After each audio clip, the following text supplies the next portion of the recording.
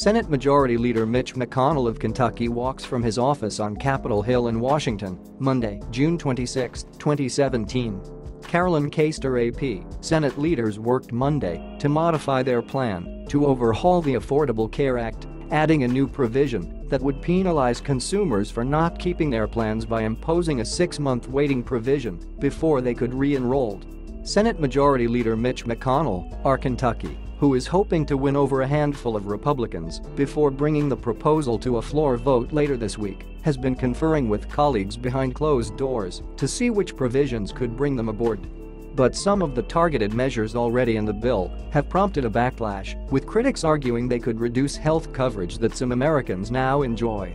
In a sign that the bill remains a work in progress, leaders added a couple of new provisions Monday aimed at providing a stronger incentive for younger and healthier Americans to maintain health insurance. The new language says consumers that went without insurance for 63 days or more in the prior year would face a 6-month waiting period before coverage begins. The provision aims to satisfy insurers and minimize the number of Americans who may drop their plans if the bill becomes law. Health 202, the Senate healthcare bill is suffering from crippling unpopularity. When the ACA, widely known as Obamacare, was negotiated, insurers were wary that they would for the F.